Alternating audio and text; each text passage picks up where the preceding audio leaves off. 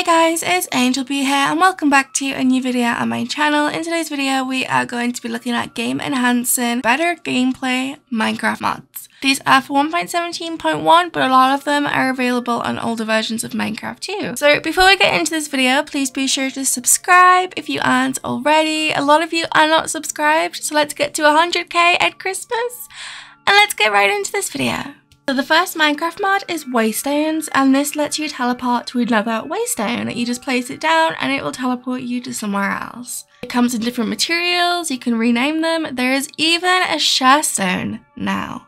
Here are all the different share stones. There is different colours. It uses a bit of experience to teleport, but you can disable that feature in the config. Next up we have Terraria paintings, and are you tired of seeing the same painting over and over again? Well, this mod adds 108 new paintings. So up next we've got sophisticated backpacks, and the best feature about this backpack mod is that there is storage upgrades and different types of upgrades. You can also dye the backpack multiple colours for different parts of the backpack, such as the straps and I think the trimming around the backpack. You can use all the different dyes, you can make it lighter or darker. You can completely customise this backpack. This is the pink one we've just made. And the features about this is you can add these upgrades. These upgrades do different things, like they can automatically feed you if you've got food available, picks up items, smelts items, and the recipe is pretty straightforward. You can also get the backpack in diamond, iron, gold, and netherite. So up next we've got Builders Craft and Additions, and this is a really good mod for if you want a bit more decoration to the game that is kind of useful. It even adds this little arcade machine and lets you play Snake, which is pretty cool.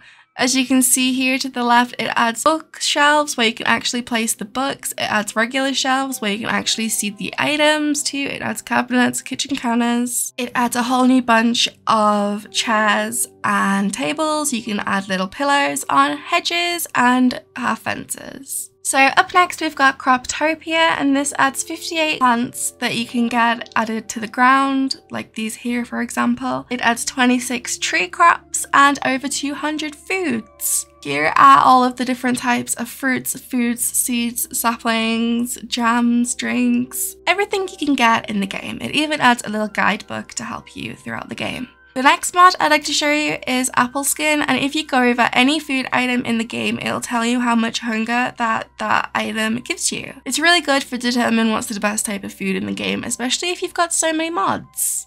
This next one is called Alex's Mobs, and this adds so many new features to the game. As you can see, it adds a whole new bunch of items. It adds an animal dictionary, which tells you all of the creatures that this mod adds to the game. It gives you information about them, how to tame them, what they like, what they dislike, how much damage they can give. So many creatures in this mod. It keeps getting updated regularly and also includes nether creatures and end creatures, such as this one right here, a regular old elephant. Up next we've got Surround Seasons, and this adds different seasons to the game: spring, summer, autumn, and winter. As you can see them all here. Each one has different sub-seasons and can last for about, I think, 7 Minecraft days, but it's customizable in the config. If you have other mods installed that adds foods and crops will only grow in certain seasons, adding a more realistic gameplay. This next Minecraft mod is called Construction Wand, and you can place multiple blocks at once. It has different levels of this, so it has iron, stone, diamond, and it just builds so much easier. You can have different modes like horizontal, where it just does a line. It does use the blocks in your inventory, but if you are in creative, it doesn't use your blocks.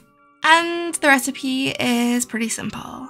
This next Minecraft mod is called Uncharted, and it displays a little box in the bottom right corner when you enter a new biome. This does not work in caves. Next we've got Prefab, and this makes it so when you start a world, you start with a starting house.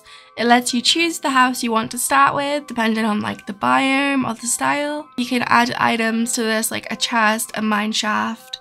You can disable them. By ticking them, you are disabling them. You can click build, and it will build you that starter home. Everything is here that you need. It has a farming area, crafting bench, and it also adds a bunch of other things that you do not need to build if you are not really a builder in Minecraft. Everything's pre-built, you just have to craft the item. Some of them are a bit harder to craft than others, but this is like a fish pond. It's really cute. Here is like a mountain house that you would put on the side of a mountain. This is for people who do not really like to build in Minecraft. So up next we've got the Comforts mod. This adds sleeping bags and hammocks to the game. This is so when you are sleeping it does not change your spawn point, so you can go on really long adventures and still spawn back at your home. And it also comes in a whole bunch of colours. You need the nails in order to put the hammocks up.